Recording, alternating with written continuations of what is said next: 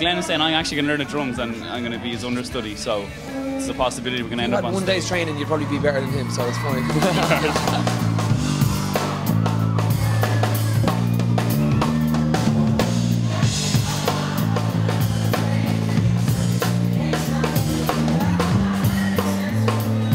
Inis Beidir go bhfuil scéal brona ag Mark agus Danny O'Habe hismóirí de a cruthí an scéal sin cheangal idir na lads a bhrúar aigid I Lord Tréimhse Jacker.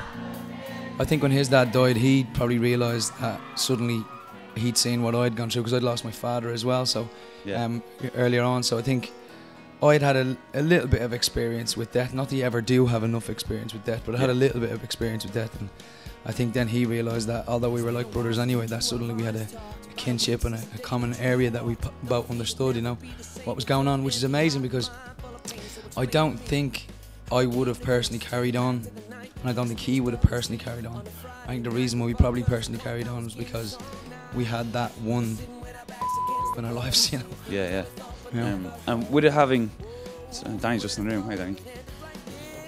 Good. We'll just carry on for a minute, that's all right. Yeah. No, just so you know, just. And in that regard, like there was kind of like life-changing experience outside of the band anyway, affecting the first record so much. Is that kind of reverberated through? Is it still, because it's a huge part of where you came from for the second record? Like, yeah, because you know, you think about it, a record is only a snapshot of a moment, you know, and if you think about a 10-song record, is really a small snapshot of our lives at that moment, from when we lived in kind of LA, coming home to Dublin, the change in us coming back to Dublin then, because we've been in America for 10 years, you know. We were really discovering a lot about Dublin again. Dublin had changed an awful lot since we'd left as well, because Dublin was a hard old place when we left, and we come back, don't get me wrong, we came back quite often, but it was just exponential changes all the time in Dublin. Dublin 8 alone was a derelict area when I was leaving, and suddenly it's a nice cosmopolitan area. Yeah, you know? It's crazy.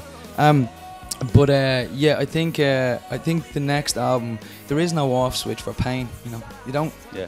You know, you don't ever actually get over losing a parent. I think you just learn to live with it, and that's all you do. You learn to deal with it. So, and then all the other crazy things that happen is, I think a lot of people think our songs are just about us all the time.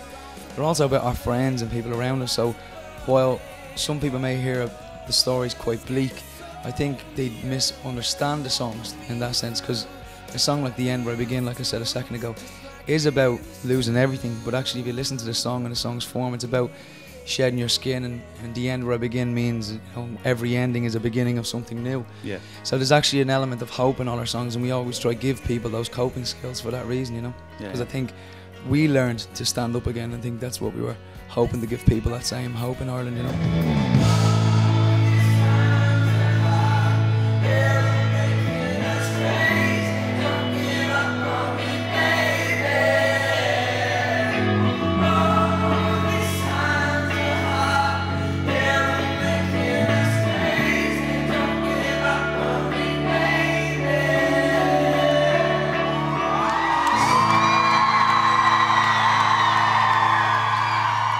We always have great banter, but this is, I'm glad, thank you for being so honest, and I really appreciate it. No problem, man. It was good to, I think it's easier when you get to know someone a little bit as well, because aside from the cameras, I think we've had a few drinks together and we got to know each other over the past of our career anyway, and the script, so it was nice. Yeah, much obliged. Thanks, dude. Thanks for being so honest. Thank you very much. Appreciate it. And I have to say, it's absolutely amazing to have Pop Cafe here, TG Cafe here in New York.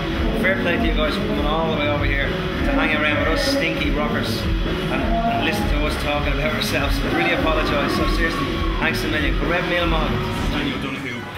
You're a humble gentleman, which always surprises me, because not after you've even, my head's gonna be your meteoric rise to fame has been outrageous. My meteoric head. My meteoric fame. My mates are all there trying to calm me down because my head is so big and it's good,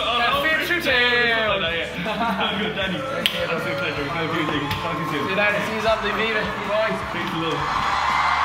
Thank you so much. Thank you so much.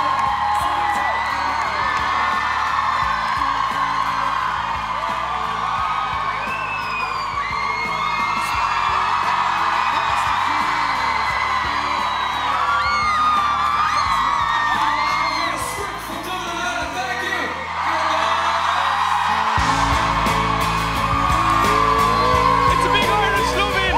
Touch it out, Slaughter, all go. Oh, the script ends. brilliant shock and chugging. Peace out, Sloan. Let's have a cheer for the script. Come on, why not? Sloan.